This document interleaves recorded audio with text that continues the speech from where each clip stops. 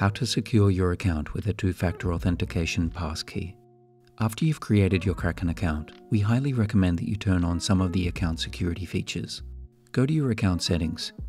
Here you'll find the Security tab and the option to activate the Sign-in 2FA feature. Two-factor authentication is an extra layer of security for your Kraken account.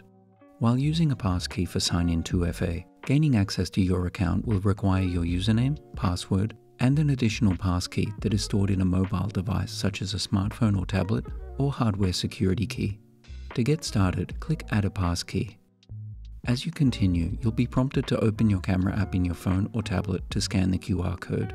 Keep in mind that both your computer and phone should have Bluetooth enabled. Next, open your camera app on your phone and tap Use Passkey. Wait for your devices to connect. Once finished, the passkey will be securely stored on your phone. As we can see here, the 2FA key is now active on the account. Now, to gain access to this account, we'll need the credentials such as the username, the password, and the passkey. As you can have up to 5 passkeys, you can click Edit to customize the name to something specific and memorable. It's also possible to add a passkey using a hardware security key. Click Add a Passkey. Your browser pop-up should then present the option to insert your hardware security key. Tap the button on the security key when you're ready. Kraken may ask permission to view your security key. You can skip this or click Allow. If you click Allow, the name of your security key will be used in the description of the 2FA method.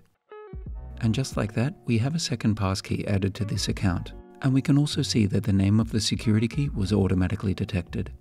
As before, you can click Edit to rename the passkey to something memorable. If you don't have a security key, there are many alternative ways to store a passkey. Mac users can take advantage of using iCloud to store their passkeys, and many password managers also support storing passkeys. And it's possible for you to secure your account with a passkey using your browser. Take note, securing your account with a browser passkey is only available if you've already set up a previous form of 2FA. In this example, I'll save the passkey to my browser on this device. Keep in mind that if you attempt to access your Kraken account on another device, this specific passkey will not work as it is stored locally on the specific device browser. As before, the passkey can be renamed.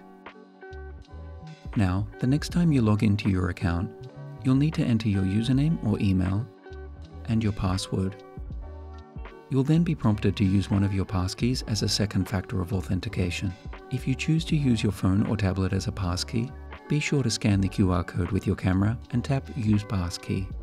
You'll then be logged into your account.